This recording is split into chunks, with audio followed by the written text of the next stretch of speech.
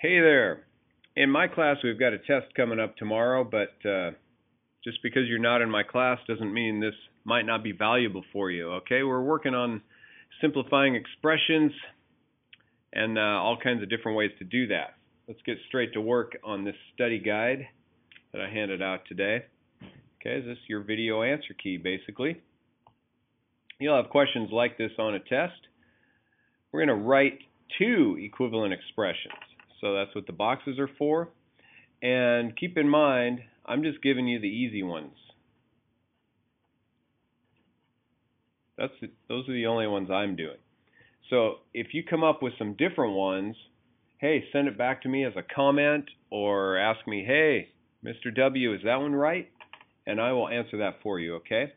But let's take the easy ones first. We're going to pull a factor out of this, in which case 4 is the simplest one to do. 4 times what equals 4x?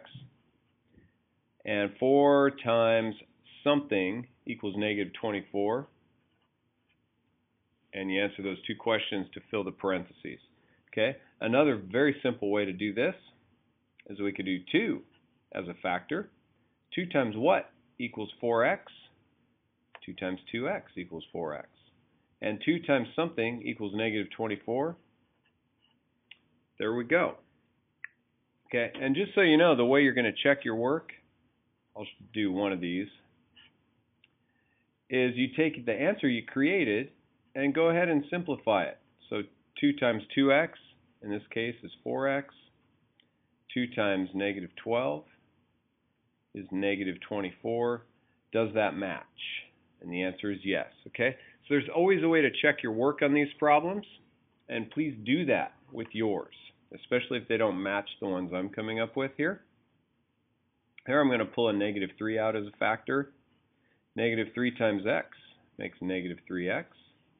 And negative 3 times negative 4 makes a positive 12. Remember that?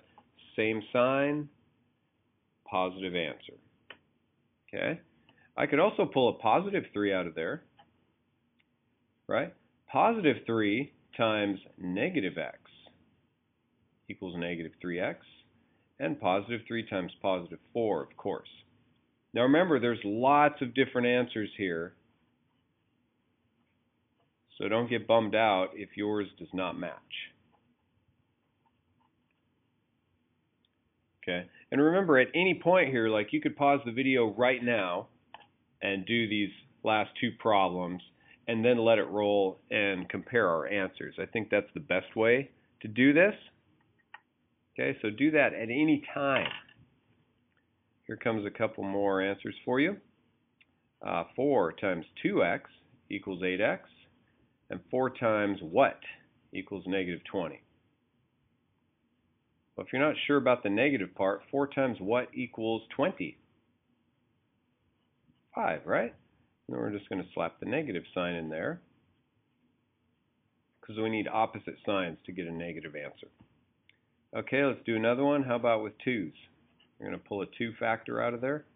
2 times something equals 8x, right? 4x. And 2 times negative 10 makes negative 20. I can't tell you this enough. There's lots of different answers, okay?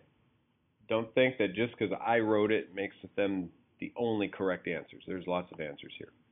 Okay, this one is kind of the other way around. We need to maybe simplify this. So this is the same as saying 4 plus 4 times 2x plus 2, right? Because same sign, positive answer. And then if I simplify this, 4 plus 8x plus 8 makes 8x plus 12. And I'm going to write that up here. And then once I have that simplified answer, now it's just like these other ones. I could pull a 4 out of there perhaps and do it that way. Okay, let's move on to the next section. Remember, just send me a comment or a message if you've got an answer and you're not sure if it's right or not, because there are just so many. There's so many here. Okay, let's move down to the bottom and check these potential test questions out. Simplify these expressions use multiplication and the distributive property to eliminate all parentheses. Then combine like terms, put them in order of power, and show your steps. Why don't you go ahead and pause the video here so you can copy these down and give it a go. When you come back, let's check your work.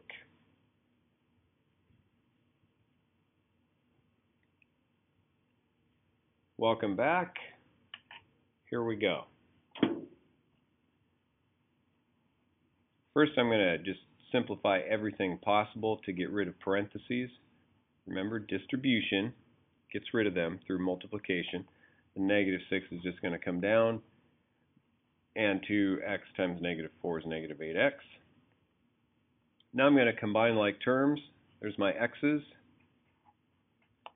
and positive 20 and negative 6 makes positive 14. Did you get that? Nice job. Okay, let's do the next one. Negative 2 times 6 is negative 12.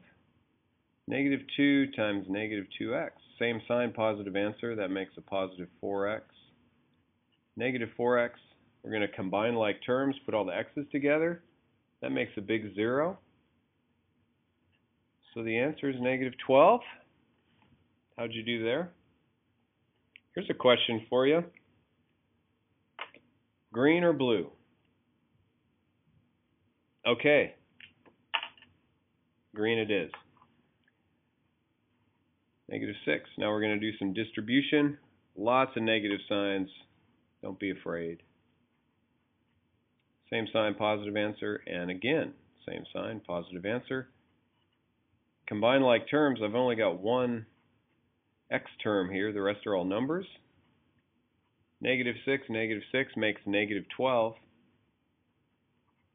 and positive 8. So that makes negative 4 when it's all done.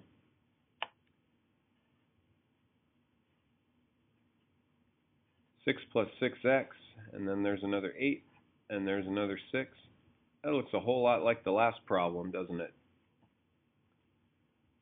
Except they're all positives. 6, 12, 20. Here's something to think about. Did you think this one was way easier than this one? Why do you think that is? Or were they the same? Interesting. All right, I'm going to go blue now, and then this one's going to be done. We'll go to the next video after this. I'll make a separate video for the backside because it deals with fractions and coefficients. Okay. Whoops, I don't want that pen. That's an old one. There's a new one. There's distribution happening. I'm going to combine like terms. Letters first, then numbers. 8x minus 22. Double check that. 4x, negative 12, negative 10, positive 4x. Yep, that's right. Okay, this one here, I wonder if that confused you at all. I hope not, because it's just three numbers multiplied together. You can do them in any order you want to. So I could say negative 10x times 3, which would be negative 30x. And then here I've got negative 6x and negative 12. Negative 36x minus 12. Okay, this first bit you could do in different order, right? You could go 15x times negative 2. Guess what? You'll still end up with that negative 30. All right, that was side one of the practice test. Hope that went well for you. I'm going to stick a link in here at the end of this video so you can just click forward and go to the next one if you want to continue. Thanks for watching. See you later.